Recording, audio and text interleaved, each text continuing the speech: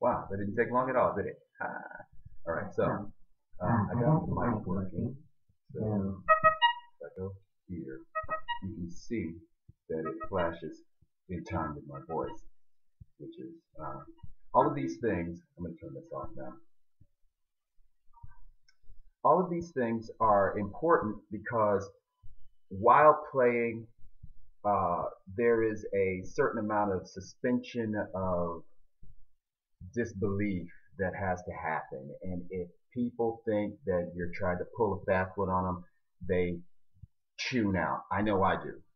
It's kind of made because I'm kind of jaded with things like that. So it was very important for me to communicate all the things that were going on so that this suspension of disbelief could happen and the story can be told, right? And the way that the story gets told is that there are functions related to different things that allow me to create an arrangement, right?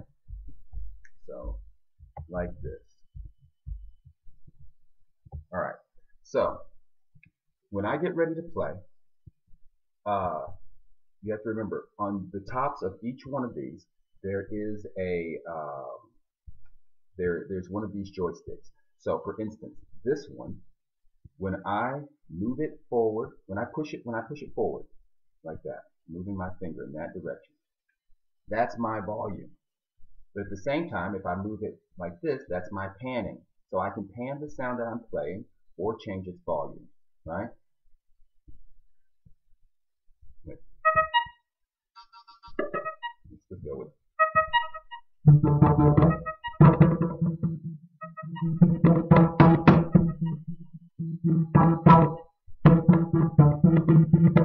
Well, you can't hear it because it's being recorded through a mic, but it allows me to change the panning and the volume. I pick a sound and then I go into a particular mode. I know these modes because once I switched to Wi-Fi, before all of the lights were the same.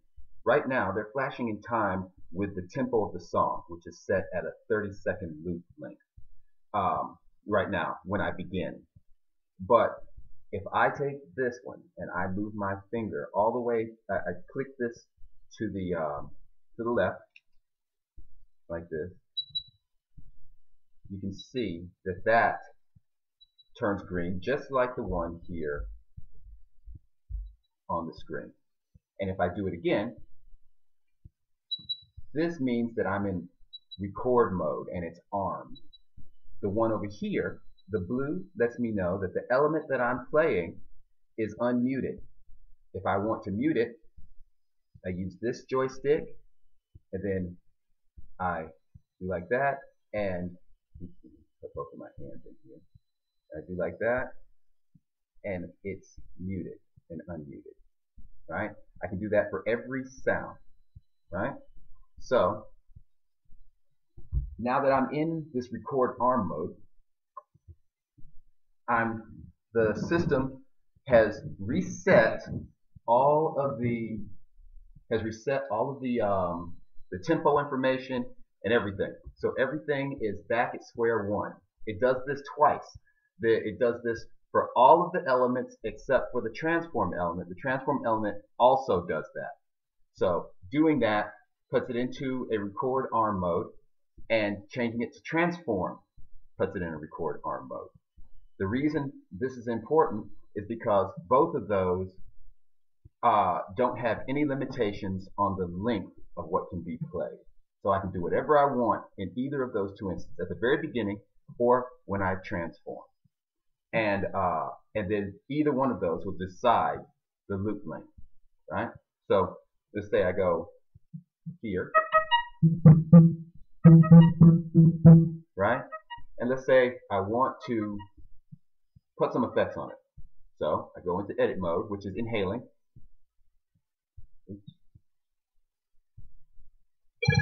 Right? Then I hold this, then I change things.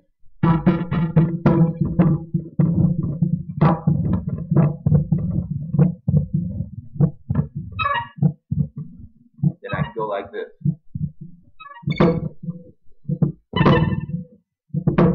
Now the light is flashing in time with the music. And now everything will fall within those.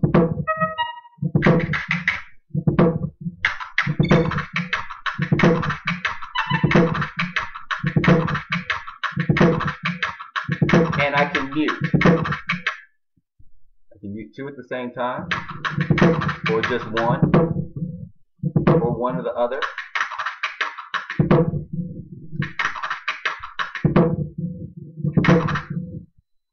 And at this point, you should know that when I do this, when I push my finger to this direction, that puts it into overdub mode.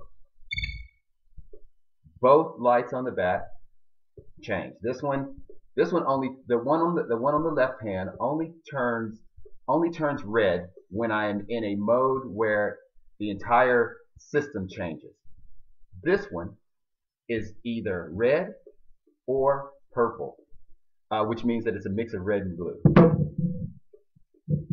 So that means that if it's red, that means it's ready to record, but now that means it's ready to record and you can hear it.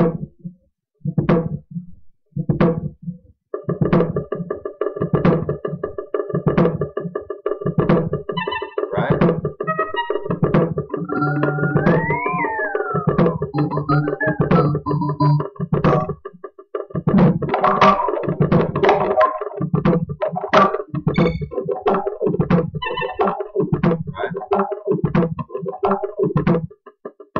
Now what I did there is that I have pre-effects. If I push my finger forward, I have pre-effects. If I pull it back, I have post-effects, which means that here I can record, I can make effects that I record while I'm playing, and I can pull it back and I can have effects that are only there for effect, right?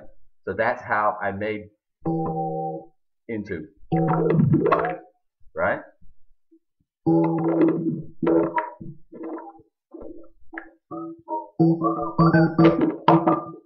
Right? So, unmute.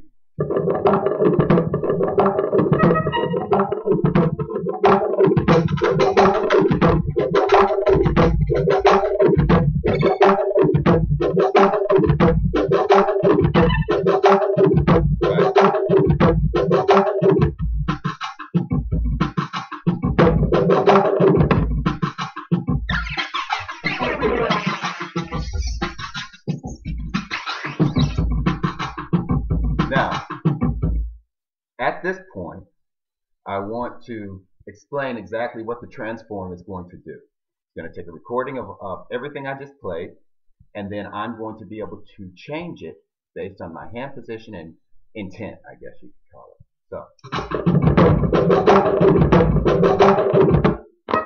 I leave it so that there's no transform happening if I'm not blowing. Otherwise, it's just a mush of sound. And I can play it.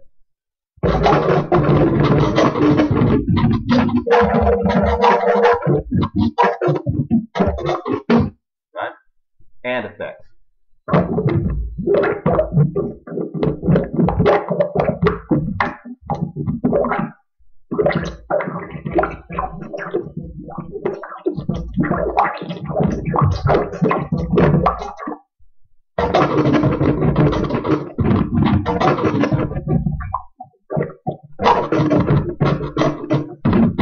Right? But when I take this into edit mode,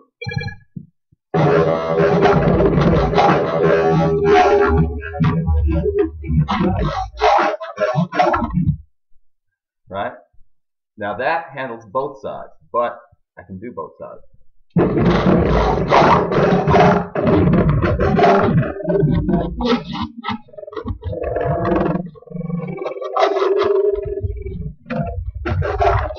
Right? So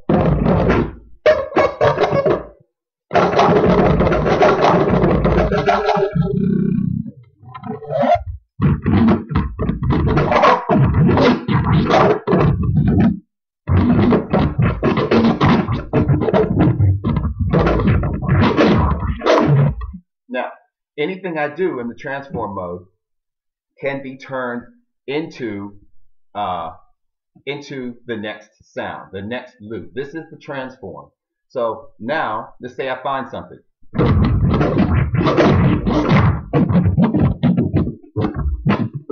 Right? Let's say I like that. Now, I could record that the same as I would. This is yellow now, which means that both the red and the green light are there. So that means that I can now record.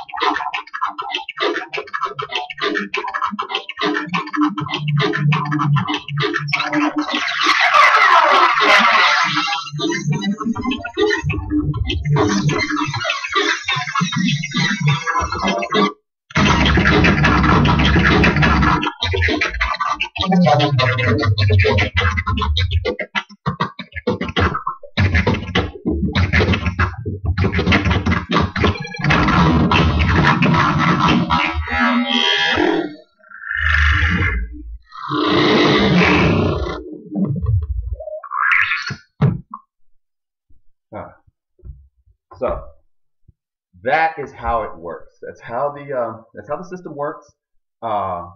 And this is the reason for the next step that I've been proposing, is that now that all of these things are in a software form, and especially since adding the Wi-Fi capabilities, it makes it a lot easier for this type of information to be used to synchronize. Because if I can synchronize 8 loopers on one machine that are already networked to the sensor interface, then it's nothing but a couple of network switches to control 20 other systems that are all on the same network. And I think that being able to have this ability to transform audio coming from other Beatjazz systems that are in the same area will create a soundscape that I can't sing it right now. I could only kind of sort of imagine it, but I imagine that it would be very overwhelmingly huge, and it would be something that I would be very interested in seeing happen, which is one of the reasons for building this system in the first place, is to kind of explore where sound can go in the context of mixing it with these performative aspects, with these motion aspects, and being able to adapt to the software to do what I wanted to do when I wanted to do it. So, thank you for watching my super long video. Hope it's useful. And like I said, the plans for building these devices are up on Thingiverse. If you search for Beatjazz controller, you'll find it. And the software, the exact software I'm using right now, is on my GitHub profile under Node 0, Node 0. All right. So happy hacking. Peace.